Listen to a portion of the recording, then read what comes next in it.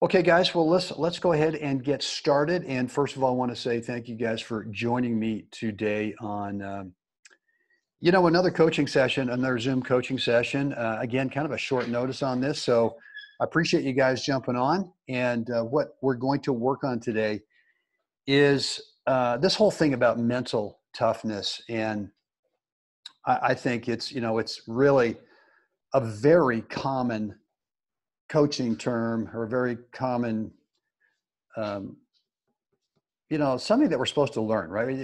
Obviously, the mental part of tennis, or the mental part of sports, mental part of any skill is crucial to really maximizing the other skills that you got to bring to the party. And so in this case with tennis, the mental part is really important for a couple of reasons. Number one is emotionally, to keep yourself evenly on emotional keel, so that you're not bouncing all over like kind of a, just from the highs down to the lows. And the more that happens for you, the tougher it gets to really concentrate during the point.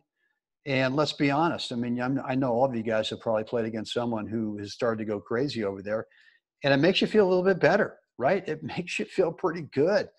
And so mental toughness, that term, I always struggled with. And for me, it really started back GGP. This is when I knew something was wrong. This was at Golden Gate Park back in the 70s. And, really back in the 70s, I was really starting to try to play. I really didn't have any designs on, because I was already, 20. I was in my early 20s, really hadn't played a lot of tennis as a junior. Played some, but just really kind of one summer when I was 14. Even though we were, I've been lifelong members, or lifelong member of the Berkeley Tennis Club.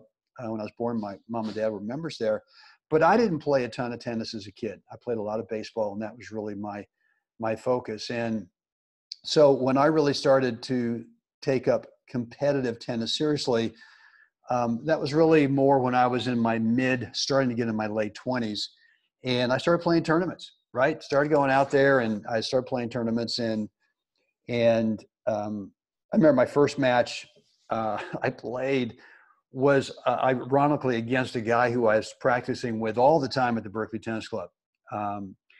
And this guy, Bill, was a good player, but for whatever reason, in practice, we were pretty even. I would say that I was, I wasn't, winning all the matches, but I was winning enough of them and to feel like I was close to him. And even the ones where I was losing, I was still splitting sets. And so I remember one day he came back, or I guess it was a weekend, and we were playing again like on a Monday or Tuesday, and he came back and we just got chatting. He said, "Yeah, I played a tournament this weekend." And I said, "Wow, where?" And he said, "Well, I saw, I can't remember what he said, but he said, somewhere in Northern California." And he said, "Look, you gotta start playing some tournaments. They're fun." I said, "All right." So I signed up for this tournament. Like in a couple of weeks, it was in Walnut Creek, Northern California. And lo and behold, of course, who would I draw first round but my buddy Bill Steggy. And so I go out, and I just thought, okay, well, this is kind of a bummer, man. I mean, I practice with this guy once or twice a week, and now I got to play in first round of the tournament. So anyway, I go out there, and the next thing I know is I get in the court, we're warming up, and I'm just tighter than a drum. I cannot believe what I'm feeling. And we start the match, and I was so nervous. I was so tight. I could barely get a ball in the court. And after the first set, I think he kind of even came over to me and said, "Man, what's going on? Are you okay?" And I said, "Bill, I don't know, man. This is kind of weird." Anyway, I ended up losing the match, 0-0. And I just remember feeling just completely mortified. And I got back in the car and, kind of looked in the rearview mirror at myself and just said, "Look, you got to figure this thing out. I don't know how you're going to do it." But so I signed up for another tournament, and this one was in Golden Gate Park. That's the reference to the GGP there that you can see on the screen. And this is in San Francisco, and, great tennis facility, great public facility in San Francisco. And I go out there and I play this guy who I don't, first round, And look, I mean, the guy comes out with one, maybe two rackets, and he's got, I think he's got some old gym t-shirt all ratty and holy, and he just looks terrible. And I'm going, oh my God, I mean, this guy's going to enter a tournament? I go, okay. So I go out there and I play this guy. And the next thing I know is this guy is refusing to miss a ball. I mean, he is like my first real, quote unquote pusher. And I'm not being derogatory about pushers because my gosh, I mean, it is a strategy that works, but I'd never really seen it in live action, at least against me before. So I go out there and here's this guy and I'm trying to size him up in terms of how he looks, how the strokes look, all this kind of stuff. And I'm going, how can I possibly be losing to this guy? And within about halfway through the first set, I am so frustrated. I'm going so crazy that I start chucking my racket here, start chucking my racket over there. And the next thing you know is, I can see him over there kind of, he's kind of got the shoulders up, kind of chuckling a little bit when I'm, getting all ticked off. And I can't control myself. And so match is over. I lose, and I lose pretty badly. I don't even know what the score was, but it was, it was not close. And I remember afterwards just saying, I just sort of want to be by myself. I go up they had some bleachers up there, and I went up there and I just was, kind of, woe is me. What am I going to do? And I'm starting to watch another match. And here's another match with a guy out there who looks like he's doing the same thing that I'm doing, or that I was doing in terms of going crazy. And so I start thinking to myself, this guy looks like an idiot. I mean, is this what I look like for the last hour? And so I kind of knew right then and there, I got to figure this out because number one, I don't want to look like this guy that I'm seeing out there if that's what I'm doing. But number two, I'm realizing this isn't working, right? I mean, this whole thing of going crazy and emotionally just going, off the deep end is obviously not working. So I decided that I had to, and at the time I had heard this thing, mentally tough. You got to be mentally tough. And so I started thinking about that. And, for me, it was like, all right, well, mentally tough is like, I've heard like the Navy SEALs, right? The Navy SEALs have this mindset where they don't feel any pain, or they might feel pain, but they just ignore it, right? And they're just like steel. I mean, they're so fast past stoic. I mean, these guys are just incredible. And so for me, I tried to sort of go out and sort of imagine, well, I'm a Navy SEAL, right? Or I'm like one of these guys, my next tournament. And it kind of helped a little bit, but I was still just tighter than a drum. I mean, I just was so nervous, and I was just absolutely kind of white knuckling the whole thing, if you will, right? Showing no emotion, and yet thinking, this is what I need to do. I need to be mentally tough, right? I need to have this Navy SEAL mindset. I can't show any emotion whatsoever. And so I started doing that, and, tournament after tournament, I was just white knuckling my way mentally through these matches, and maybe making a little bit of progress.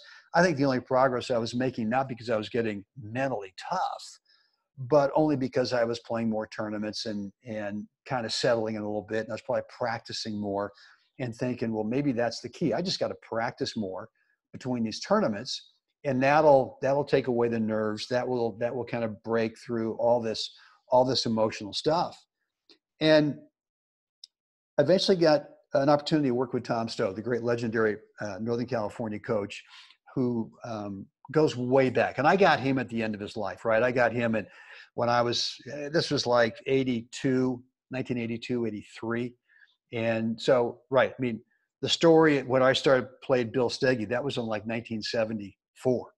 So it took me another 9 years to be able to finally get a coach, be able to finally go, you got to stop trying to figure this thing out yourself, this mental toughness. You got to go get a coach. So I asked around Northern California, and, by that time, Mr. Stowe was retired, and he was up in Napa, California.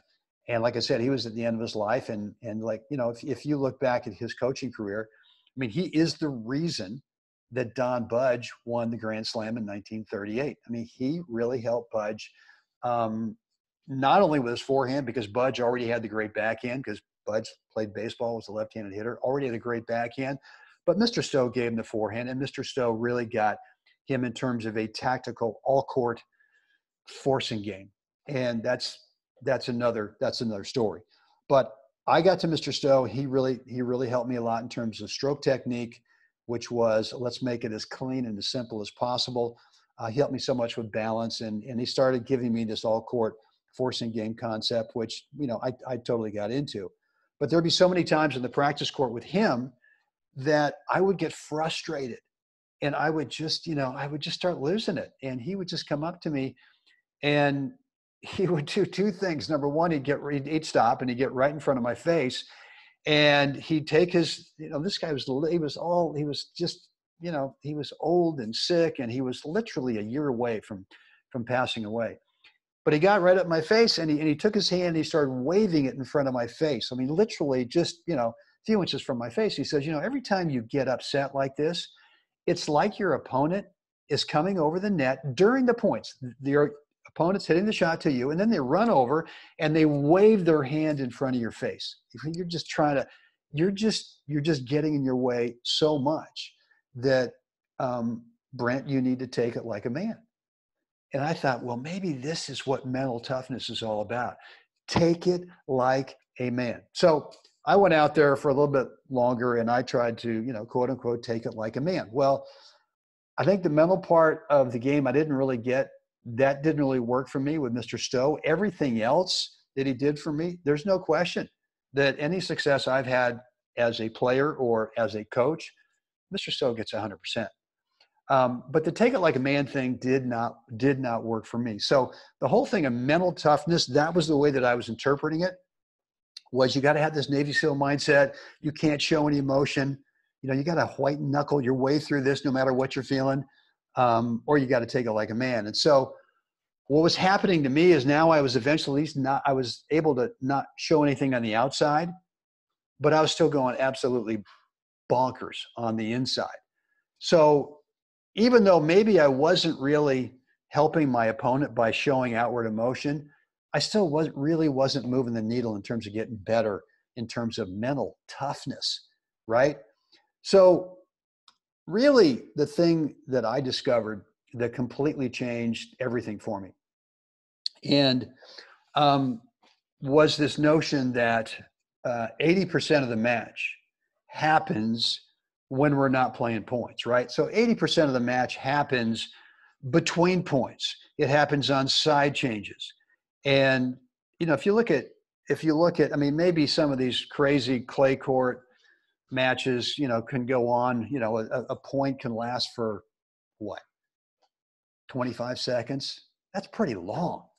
But the rules of the game give us 25 seconds between points, right? Well, even at the very top levels where points are going on and on, that's still 50%. But for the rest of us, the reality is that 20% of the time that we're on the court during a match is only the time that we're done, is only time that we're spent playing points. So 80% of the match is between points. And what I finally realized that I just started having this sense that, well, maybe it's not about mental toughness. Maybe it's about how do I manage that 80% of the match, right?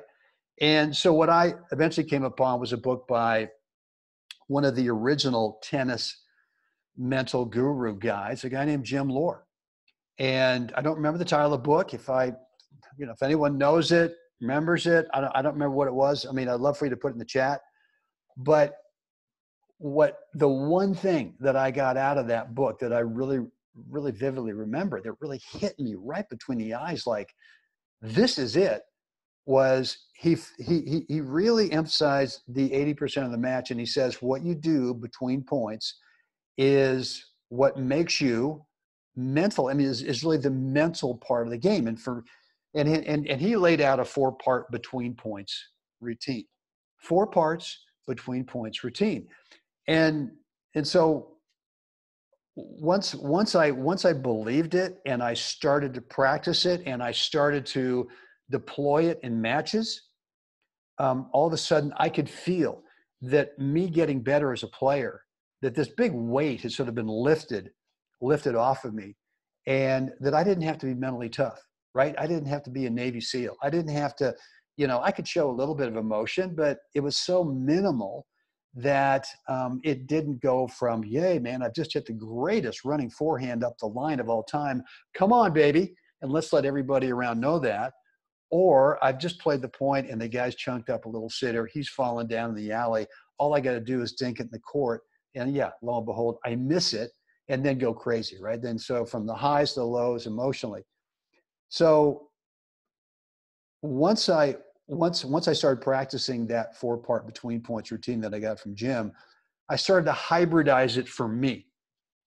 And here's what I'm going to really encourage you guys to do. And this is, you know, I know we're all just starting to get back into, getting out in the courts, and depending on what state you're in, what city, what county, you know, some places you can't, some places like here at Mission Hills in the desert, we've been playing tennis. I mean, there was maybe a week where we couldn't play and then we got back on with some restrictions. You know, it's been wide open for, I think, a few weeks now. But that said, sheltering in place, this is a perfect time to practice this, what I do, which is a 4 parts between points routine that you can hybridize for your own. And yet what you've got to be able to do is sort of visualize yourself when you're off the court as you're playing a point. And I do this, and look, I'm going to go through each one of these four parts. So, but I do this even when I'm practicing a ton, and even when I'm getting ready for a tournament or I'm playing a tournament. And so, for example, let's say tomorrow I'm at a tournament. I'm in Baton Rouge, Louisiana, and you know, I'm playing Dave Severson tomorrow. I'm playing, I don't know who, somebody. And the night before, I will actually visualize myself in that match with Dave the next day. And I'm going to visualize, you know, winning a long point, winning a great point. You know, that's a close match, 5-all in the third set. I win this point. How do I want to respond? And I'm going to go ahead and visualize it as if I'm actually playing the match. And the other thing too is I'm going to visualize, you know, a point, and you know, all of a sudden he hits a great shot, and how do I want to react? How do I want to react on that? So, JJ, thank you. Mental Toughness Training for Sports Achieving Athletics of 1986. Well, the timing then would be just about perfect according to my story. Jeff, thank you very much. So here's the whole thing that's helped me with the 4 parts between points routine is immediately after the last point, or immediately after the point's finished, when I go through the 20-25 seconds that we get between points, I go through a routine. It's the same thing every time. And what it does for me, it helps clean the slate for what just happened in that last point. Yeah, I mean, I might have lost a tough one, or really, you know, God, I really wanted to win this point, but I lost it. But for me, what happens is it keeps my emotional keel from just taking a big hit, to where now I've got to somehow really kind of, you know, get myself out of the dumps. And on the other hand, just like I said, if I've just played a great point, I don't want to go super sky high on that. I don't want my brain to go through these expectations of, well, this is how you should be playing every point. Or if you lose a point, you know, hey, man, you can't. So anyway, it helps me clear the slate so that I'm ready to play the 20% of the match, right? Which is the start of the next point. So here it is. Part one, as soon as the point's over, I got to have the same response emotionally at the end of a point. And for me, what I've done is, yeah, I've taken a little bit of the emotion out of it by, I've tried going to a word. I've tried going to a phrase, you know, series of words. I've tried a bunch of different things. I've tried a kind of a vision. Well, what's the picture I want to have in my mind right after every point? For me, the easiest thing has been to start humming or start singing the hook to a song. So what's the hook of a song, right? Could be the chorus. It could be some part of the song that I just like. And whether it's an instrumental or whether it's you know, it's got lyrics to it, For me, what it does, and I'm not saying this is what you have to do. I know that a lot of our players don't want to sing a song or hum a song. They've got a term, they've got a phrase, they've got one word, they've got something that they go to at the end of every point. And what that does is it starts to clean up the end of the point emotionally. How often do we finish a point? The point's over physically, but we kind of keep into it emotionally. And what I want to do is I want to end it. Sure. I mean, if there's something that happened there that I need to remember for future points down the road, that's going to be intuitive. That's going to be instinctive. It could be that, wow, I've just served the guy out wide and I find that, he can't handle that. Okay. But I'm not going to at the end of that point, do a come on baby type of thing, because that may not be the response I want after every point. So for me, it's the hook to a song. And again, that starts the sequence, my 4-part sequence. And that's maybe 3 seconds, 4 seconds, 5 seconds. It just helps calm me down, right? The second part is going to be 3 deep breaths from my core, from my abs, right? Because in theory, points, even, you need to recover. And to make sure that I stay in the routine, part 2, if the guy's just double faulted to me, I still do that anyway, because the cleansing, right, of the breath, the cleansing of the mind is sort of like, that's part 2.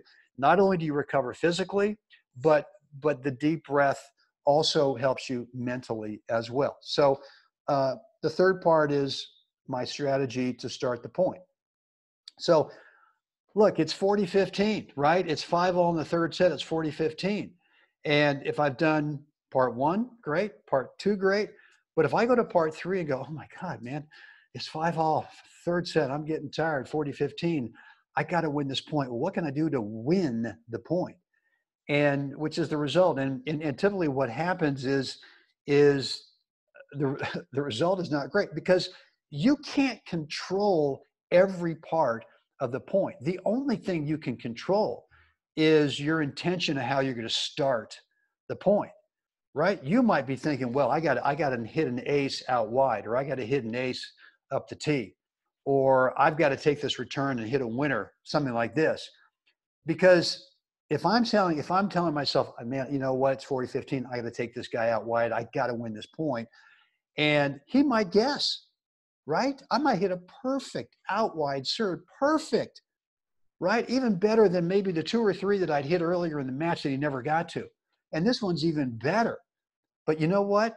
He guessed, or he anticipated that I was going there. And the next thing I see is I feel the ball come off the racket and I see it go over there. And I know, oh my God, that's perfect. And I go, uh-oh, here it is. It's coming back. He's loading up on his forehand over there and he's unloading, and boom. And so now all of a sudden my whole emotions of, oh boy, is now gone down here. And so what you got to make sure that you do is that part 3 is, how do you want to start this point, right? The serving part's easy. You absolutely know what you're going to do.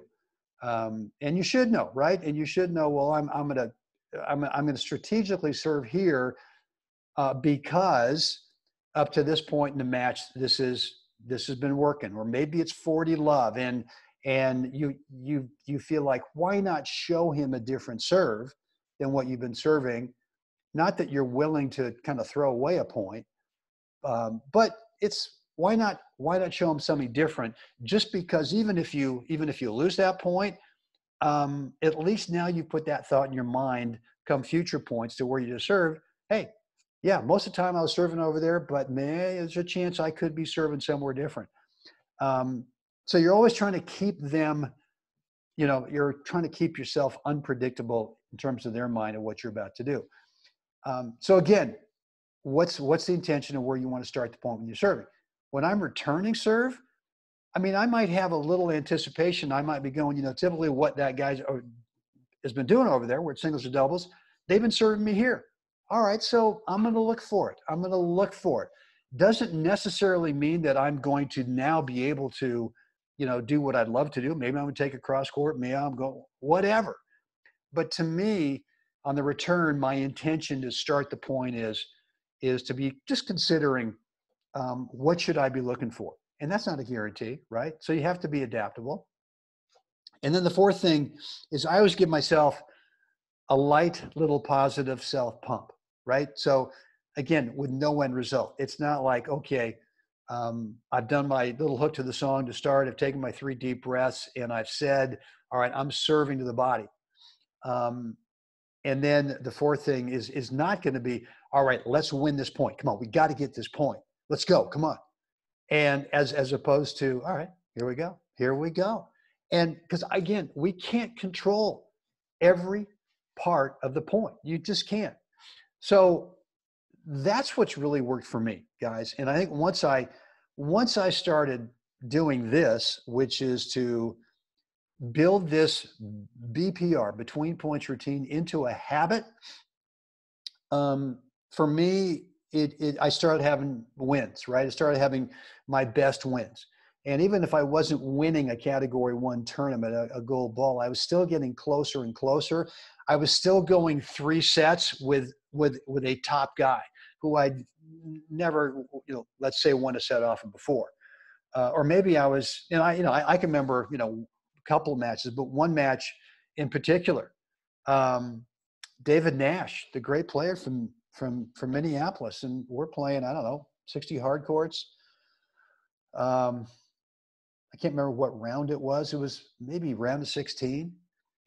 And, David Nash, wow. I mean, one of the top, this guy's legendary, senior player. And I was definitely the underdog. And I knew on that day, all I told myself, my strategy today is to discipline myself to my 4-part between points routine.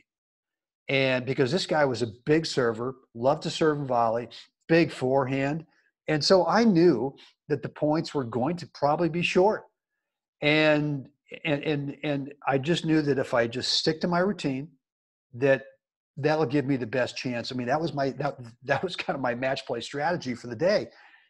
And, I end up winning the first set. He ends up winning the second set in a tiebreaker. And then he's serving at 2-5 in the third. And I had continued to go through my 4-part between points routine the whole time. And look, there might have been a fleeting thought when he's serving at 2-5, going, oh my God, man, do I have to serve for this thing at 5-3? I don't know. I got one shot here. So I think there were some thoughts like that, but my thought sort of that overrode it was, oh man, I can't wait to serve this out. I can't wait for the opportunity to serve this out. Well, that whole thought was obviously kind of false advertising for me. But you know what it did? It loosened me up when I was playing that return game at 2-5, and I ended up breaking the guy. And really, that was a big moment for me in terms of building belief, building confidence, not only in myself as a player, but realizing that it's not about mental toughness. It's not white knuckling, right? It's not holding on. It's not like, take it like man. It's really having a plan of what you do between points, of having a plan of what you do for 80% of the match. And the other 20%, you can have great intention how you want to start the point, but it doesn't always end up that way, right? So anyway, guys, I hope this kind of helped you. What I'd love for you to do is to start loading up the chat box and let me know, if there's one thing that from the story that kind of jumped out at you. And again, I mean, the last thing here is you got to build your own between points routine into a habit. And so it does take practice. I mean, when I first heard this Jim Lohr thing, I thought, okay, well, now I intellectually understand it. And I went out and started playing matches. And then, maybe at the end of the first set, I would go, oh, okay, well, let's try the Jim Lohr thing. And it just felt so unnatural, right? It didn't feel like that was me. And it really didn't work.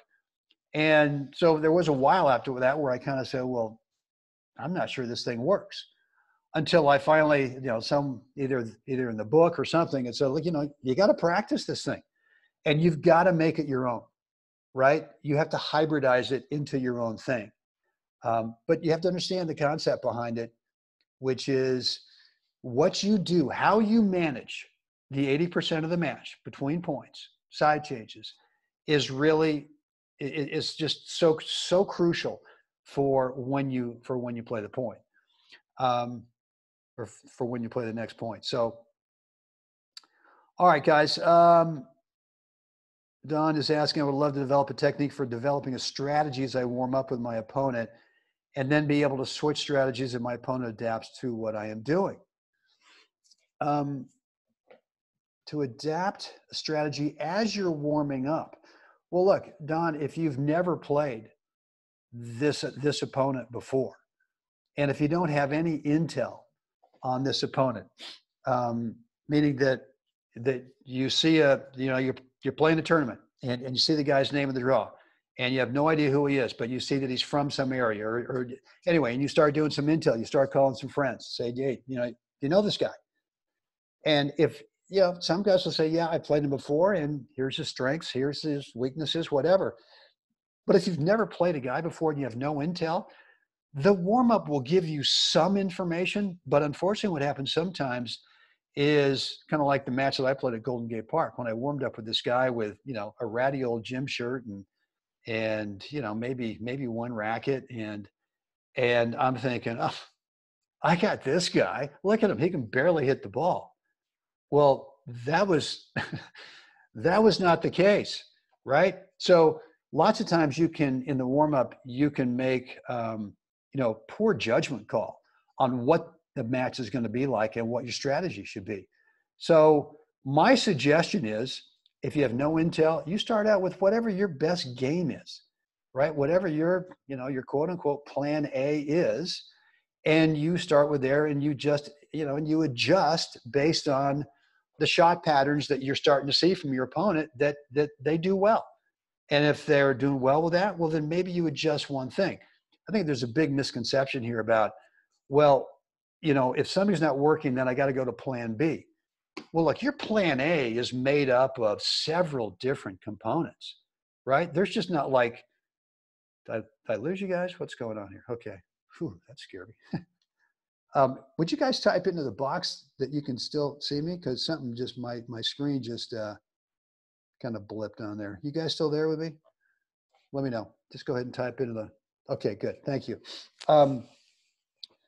So I was talking about a plan A and then plan B. And so plan B really should not be a wholesale 180 from your plan A. If you're, let's say you're a pure serve and volley guy, and you find out that, when you're serving to the ad courts, he's kind of handling your return and kind of getting it down to your feet and making it tough. Well, that doesn't mean that now you go, because of that, then you go all the way to plan B, which would be, well, now I'm going to stay back and rally the ball around until maybe I can find a ball I can approach on. It could be that when you serve into the when you serve the deuce court, you're successful. You're not going to change that in terms of serve and volley. But the ad court, yeah, maybe you change that for a little bit just to see if that adjustment might change things up. So I hope that helps. What's my procedure when sitting on the changeover? That's a great question. I try to continue to go through kind of an extended version of my between points routine. And I guess the reason I say that is because it's really easy for me. I mean, I've gotten so disciplined now and so comfortable with my between points routine, which is, in a tournament, it's only 20, 25 seconds, right? Well, I really have got that 4 parts really figured out as to how long each one of those parts takes. But once you sit down in the side change, which is, 90 seconds, right? Or it could be 2 minutes if you're after the first game of the second set. So I try to go through the same thing, an extended version. And I try to make sure, I just try to be aware of, is my mind wandering? And one of the ways that your mind can wander is if your eyes are, visually, you're starting to look out at other courts, or you're starting to look at if they're, if you got some, some friends or there are people watching, you're starting to look over there. And so for me, it's really more about keeping my vision within a small little area right there in front of me. And just not trying to get ahead of myself. And that's one of the beauties of the 4-part between points routine, is that it really has helped me not get too far ahead of myself in terms of Okay, well now it's 30 all. Man, God, man, come on. If you win this point, well then it's 40-30. And if it's 40-30 and you win at that point, well then you're up 5-4. And then if you break, and you know how that story goes, right? So you really want to find a way to stay in the moment, in the present, so you don't get ahead of yourself. Obviously, not only between points, but also on that side change. So you have to develop your own routine, right? I can't tell you anything other than then you really got to practice on the stuff. So Dave is saying, played a guy last week after the set. We hit some casual points. He said I was night and day different in the set versus casual. How can I narrow that and be better in the set? So perfect. This is the time you start to practice your between points routine. When you're casually playing, there's no real emotional. I want to get this right, but there's. Darn it, my mind is going blank on this. But I mean, playing casual points, you lose a point, yeah, big deal, right? It doesn't mean that, oh my God, now I'm down 15-40. So there's that aspect to playing casual points. And I just think that we're less emotional at the end of the point of casual points than we are when we're playing a match. And even if it's not outward, inwards, there's still, you're just starting to tighten everything up. And so my suggestion on this, Dave, is you start to develop your own 4-part between points routine. And look, guys, if you want some help, I've sort of got an exercise I do with players, which is really discovering what I call the one thing. Right? We go through this exercise in terms of what is the one thing right now that we can zero in on with your game, and we can make it specific to what you're looking at down below on the screen, which is the core 5, right? Technique, the tactics, the mental, the physical, or the experiences. We can do that exercise, but we can also really dig in the mental in terms of helping you come up with your what would really feel right for you for a 4 parts between points routine. Right down below on the left-hand side, I'm offering a complimentary free private one-on-one coaching call. Just shoot me an email, brent@webtennis.com. Let me know that you're interested. And then I'll send you a link to my online calendar scheduler where you can go ahead and cherry pick a date and time that works perfect for you. And again, that's going to be no charge. I just want to help you on that. Okay. Let's see what else we got here. Thank you, Jeff, again for that. So Solar, how do you create a routine? Well, you've got the 4 parts right here. Right. And again, if you want to jump on a call with me, I'm happy to kind of help you build that 4-part routine. Just shoot me an email, brent@webtennis.com. Don saying, sounds like calmness is the key, smoking a joint before taking the court. Yeah, that could work. Don, yeah, big old joint, big Jamaican spliff, maybe drop a little LSD. I don't know. I don't think so. I don't think that would work. But the calmness is, look, I don't want to be calm, right? I want to be, I want to be fired up in a way where I feel ready to go. Physically and mentally, I feel alert and ready to go. But I don't want to keep the emotional thing out of it because, I want to keep the emotions out of it. But yeah, mentally, man, look, we're all trying to win, and yet there could be times during matches when things aren't going well. And rather than sort of forcing it and telling yourself, come on, man, come on, you got to stop missing. Come on, man, you got to you got to win this point. Come on, man. As opposed to having that trust that if you stay disciplined to your 4-part between points routine, that you trust it, that that's the thing that's going to eventually turn the tables for you. And yeah, you might have to make a slight little tweak in terms of strategy or tactic. That's cool. And that's part of number 3, right? Part number 3 is, how do you want to start this point? Okay, well, I want to start it a little bit differently. The guy's been eating me up out of the ad court on his return. So let's try a little tweak on that, but that's fine.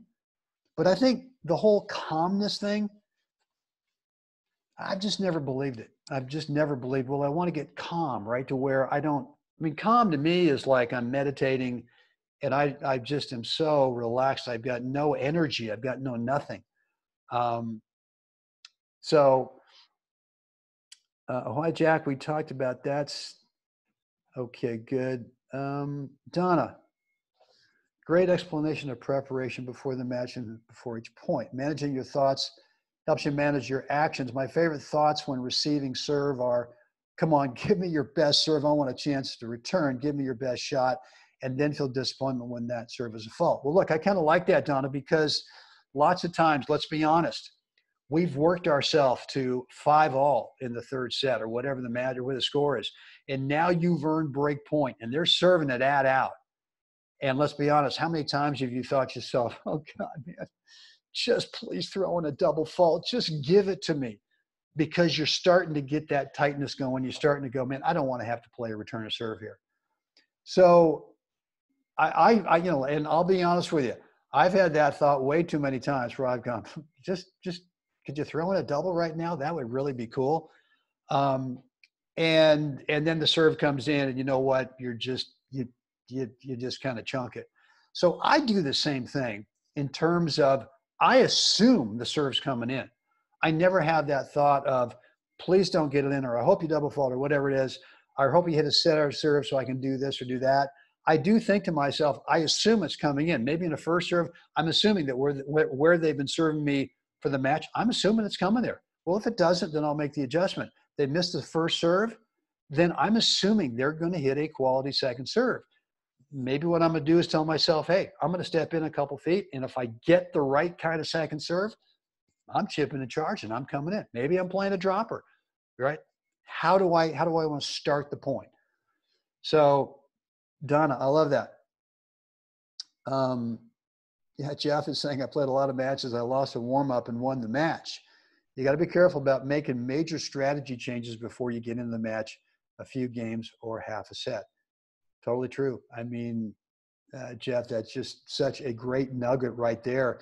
Yeah, Don, is you know, both Jeff and I are saying, you can really come away with analyzing the warm-up in just the wrong way. And look, I mean, I also almost sometimes, I don't mind losing the warm-up because that guy over there, maybe he's thinking, oh, I got this guy. So Don Parker, no investment.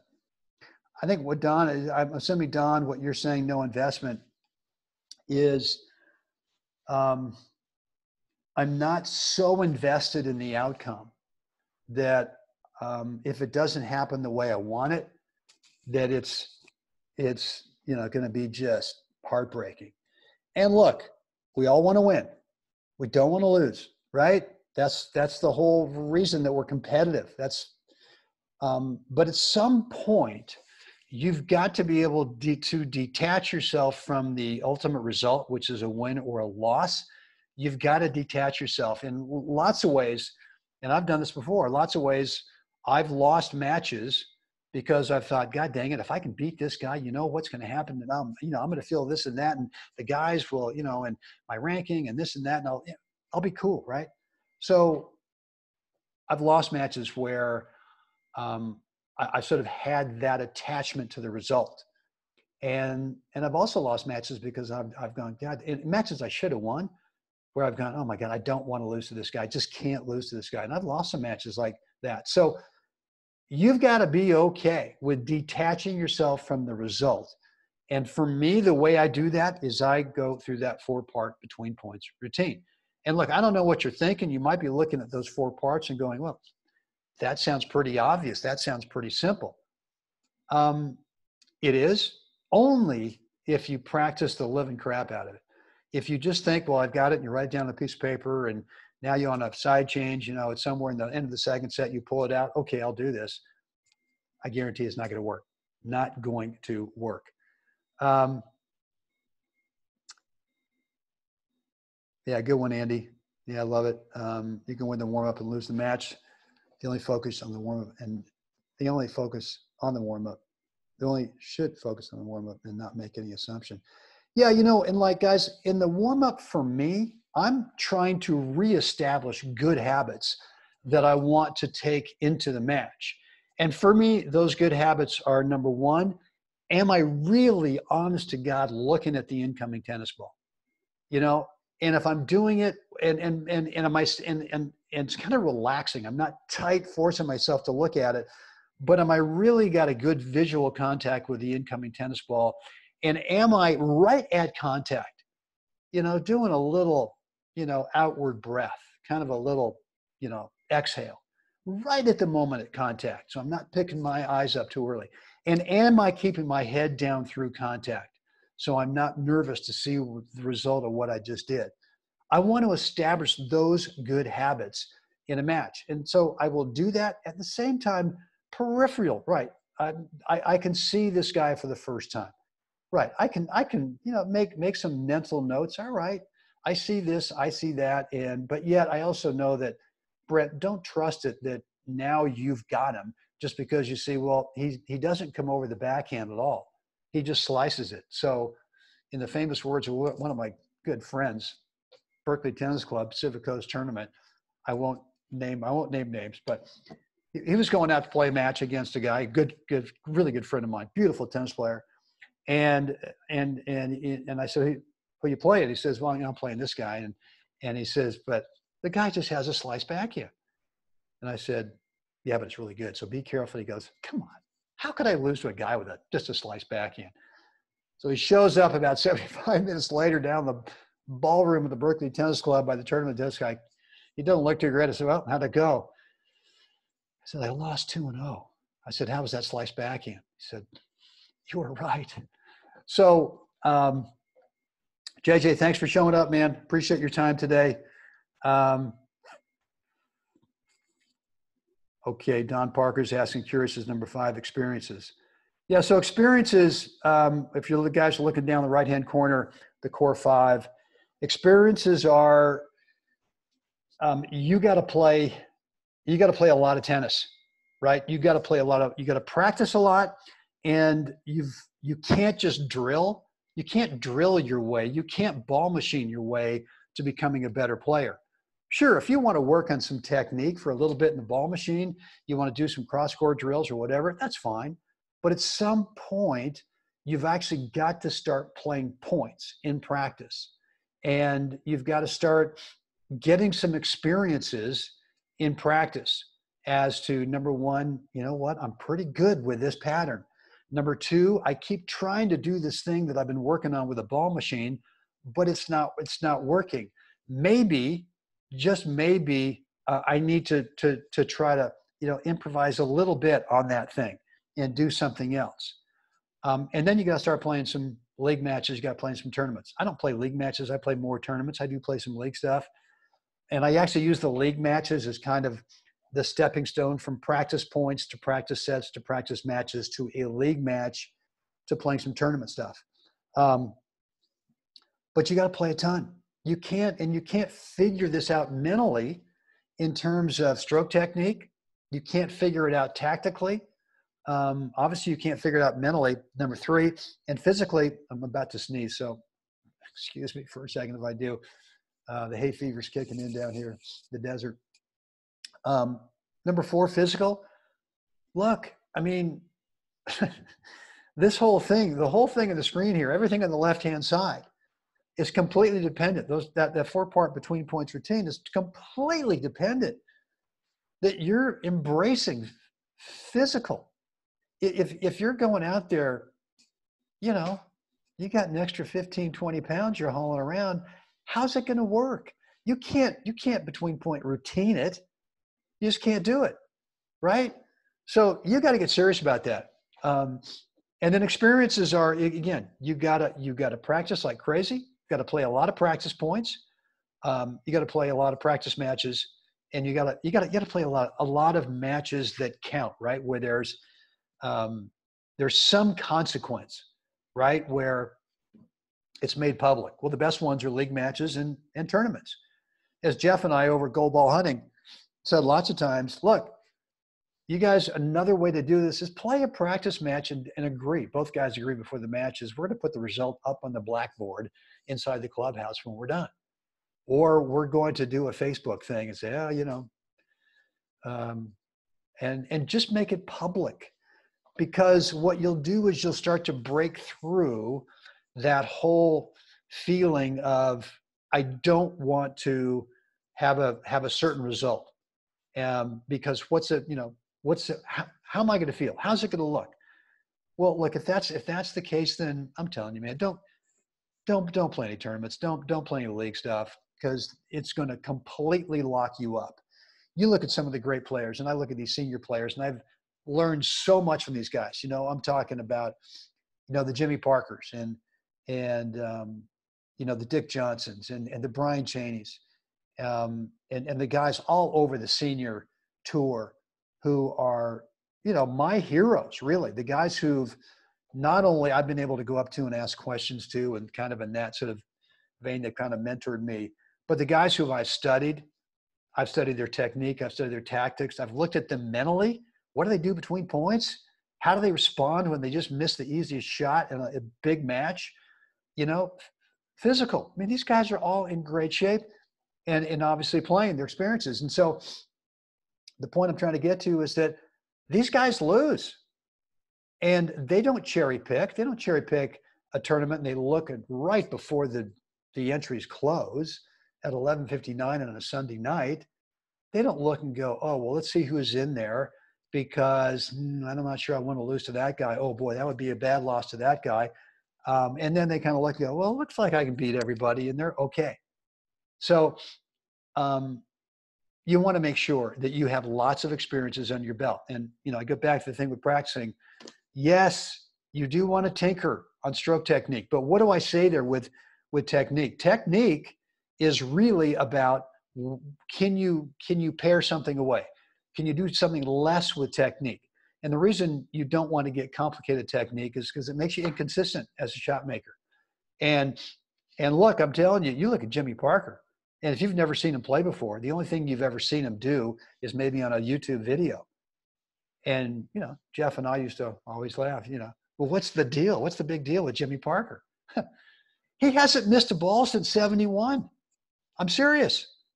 So, and you look at the stroke technique, it's so clean, it's so simple, it's so repeatable that that's what you need to build into your game. If you want to practice on the ball machine, if you want to practice in drilling, and let's be honest, what do we do when we practice in the ball machine? We see how big we can hit a ball as if it's never, let's see, okay, I'm going to hit some forehands today as if they would never come back. Just not realistic. We don't play matches that way. So when you're in the ball machine, see how many balls you can hit to a really realistic cone target that's well inside. Put it right in the middle of the quadrant cross court. Don't put it next to the sideline. Don't put it next to the baseline. Put it right in the middle and see how often you can hit the ball there. And don't think, well, you gotta rip it over there. See how consistent you can be. You know, as Jeff always said, you know, let them touch the ball. Good things happen when they touch the ball. I'm getting off on a rant here, guys. So I hope that answers on about number 5. So Andy's saying, I try to use positive, focus, execute. Yeah, I mean, that's fine. Positive, focus, execute. Execute is not an intended result in terms of winning the point, right? Execute for me is going to be like I was talking about with the warm-up. All right, I'm going up the line with this backhand. What do I need to execute that shot? Well, for me, my cue is going to be no peeking, right? And artificially no peeking, right? P-E-E-K. I'm not gonna look up. Everyone else can, you know, come up with your own cue that works. Randall's saying, give me an example of number 4, a life self pump. So for me, you know, I go through the song, the hook, the song. I do the 3 deep breaths. Strategy to start the point. I'm the serve of the body. And for me, the light, positive self pump without any end result in mind is, okay, here we go, here we go. And it's not a, come on, here we go, you got to do this. It's a real light, just a light little self pump, right? Nothing that has anything to do with the result. Eric's saying, often adopt the thought, I'd rather play well and lose than play poorly and win. Well, okay. I got to tell you, and lots of guys will back up this statement. I've played really poorly and found a way to win. I mean, really bad. I just did not have it that day. But what I would have done before is emotionally, I would have taken myself out of it. I would start to build a story why I'm playing so bad, so that when I was done with the match, assuming I lost, I'd come off the court and someone would say, God, man, what happened? Well, I didn't sleep well last night or whatever. Or, I got stuck in traffic. My mind is, all this stuff. I mean, I can't tell you how many times it has literally not been a beauty contest out there, singles and doubles, and yet I found a way to win. So, so I don't want you to, I don't want you to sort of just assume that if you play poorly that there's no shot that you're going to win, because you got to fight through that thing, right? You got to fight through it in terms of not going crazy, in terms of not building a story with excuses. And there you go. Yeah. Kevin, yeah, there's a great video of Parker playing Cheney on YouTube on the clay. The one that I'm thinking about, I think Brian was just off of surgery. His knee was not great. But totally, yeah. Thanks, Don. Appreciate that. Good, Andy. Yeah. So execute means hit the shot, swing. Good. See you, Dave. And Andy's saying we all have made excuses, but it doesn't usually matter. You have to play. Yeah, that's right. So, guys, how we doing here? I got about 1 minute before noon here in the desert. Anything else? And again, a couple of things here. Go ahead and just, if there's anything else, I'll wait on there a minute or two here.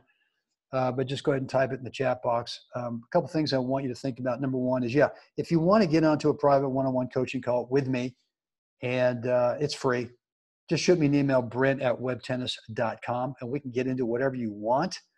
Could be any one of those core 5: technique, tactics, mental, physical, experiences. I'd love to help you. As you guys all know, I partnered up recently with a company that I absolutely love, a company called Purium, and they produce organic plant-based supplements, right? It's not a diet. It's not food. Well, the supplements actually are real food. But boy, I've really gotten some great help with these things. And, I always go into these new, I used to be a vitamin guy, and then I kind of bailed out of that after a while. But for me, I'm always looking for a tangible result. And the first thing I got with Purium is I've not had to take any ibuprofen for over a month. And for me, that's been a big deal, because I just sort of had this systemic kind of lethargy every time I go out and play, right? And so I'd always have to take 2 ibuprofen, which is not a lot, but still, I know it's not good for my gut, not good for my liver, kidneys, everything. So that's been one really great benefit that I've gotten so far with Purium. The other thing is I'm sleeping a ton better, much deeper sleep, feeling so much better in the morning. And then I've been riding the bike. I got a mountain bike here, and just every other day, just cranking out these 90-minute in the heat rides. And they got a vegan recovery shake that I'm drinking. And you know what? I'm just feeling so much better after that. Where I used to feel kind of weak and burn out, man, I want to, shower and go take a nap. I'm feeling good. So guys, if you have anything physical that you want to talk about, we could do that too, in that private one-on-one coaching call. Let's see what we got here. So does this change when you play doubles? Well, a little bit, because what I do in doubles is I may not go to the hook of a song, but I feel responsible as a teammate to make sure that my emotional response at the end of the point is not super high and not super low. I don't want to do anything to somehow negatively affect my partner, right? And so I don't do that, right? So I just make sure that at the end of the point, no matter what happens, whether I chunked an easy one, whether I hit a great shot, whether my partner chunked an easy one, or my partner hit a great shot, I'm not going to go emotionally up or down. I'm going to keep that even keel because I want to be the guy. Now, I'm not saying that my partner won't either, but I want to make sure that I'm the one who is keeping us as a team to, you know, at the end of the point to start the between points routine. I'm keeping us on a nice even keel. And there is some point there where, yeah, I mean, I'll take my 3 deep breaths, and the two of us might strategize. We might not. But if you know, we're doing signals, then I'm serving, then my partner's going to give me signals, and that's the strategy, how we're going to start the point. But I always tell myself the same thing at the end, a little light, positive self-pump. I might say it to my partner too. All right, here we go. This is fun, right? So it changes slightly in doubles, but I still go through a four-part routine. And good, Solara, I just realized if we focus on the ball instead of the player, it will take the pressure off. Yeah, I mean, obviously watching the ball and not the player takes a lot of pressure off. This is a tough sport, right? Because it's mano-y-mano. You've got your opponent right in front of you, right? And you're slugging away, and they're countering back to you. So you can emotionally get way off the reservation in terms of getting kind of connected to that opponent in a real negative way. So for me, the end of the point starts that disconnection with that disconnection with the personality of my opponent, so that I can just start. I'm done with that point, and now I start to clear the slate for the start of the next point, and that definitely helps me. Okay, Donna. Yeah, I'm glad this has helped. Guys, cool. Thanks for hanging out with me today. It's been a good hour. I'm gonna. Looks like the wind has died down, meaning that I've got to go out there and ride the bike again today. So guys, thanks for hanging out. As always, get out there, help someone else have a spectacular day. And guys, we'll do this again soon.